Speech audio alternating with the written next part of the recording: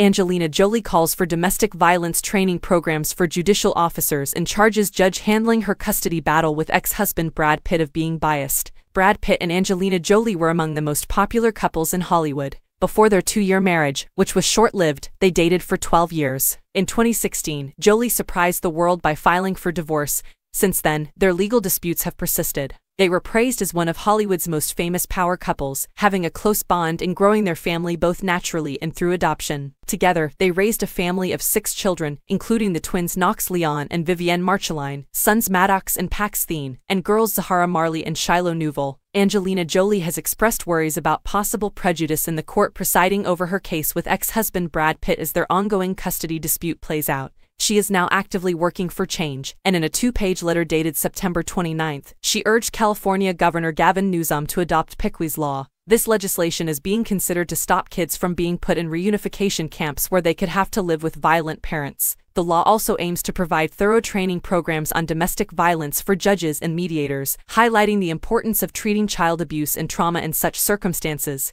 You will be aware that Pickwi's Law derives its name from a 5-year-old boy who suffered a tragic fate, killed by his father in April of 2017.